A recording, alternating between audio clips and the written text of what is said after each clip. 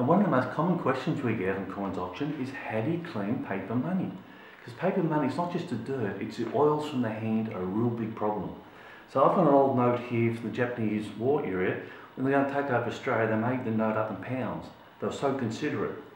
So what you do, get a little bit of cleaning detergent, very softly, go from the outside to the edge, outside to the edge. And if there's any little corners, get the corners straight when they're a little bit damp, not when they're dry. They go over easier. Just do it nice and gently. Remember, you're really getting rid of the oils from the hands.